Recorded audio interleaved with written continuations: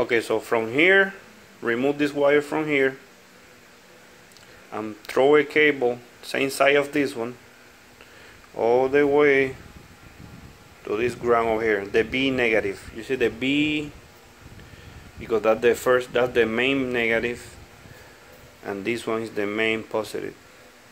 You can check it with a voltmeter if you want to. You want to get 36 or 40 volt, depending your chart. So from here, remove it from here, and don't put it over there anymore. Just solder another cable to this cable, put heat shrink around, and throw that cable all the way through here, and solder over here again, and that's it. And you're gonna bypass the BMS. You can put this fuse between the two wire. When you solder the two wires, the other one to this one, you can put that fuse between. This is a 30 amp fuse. You can use this one,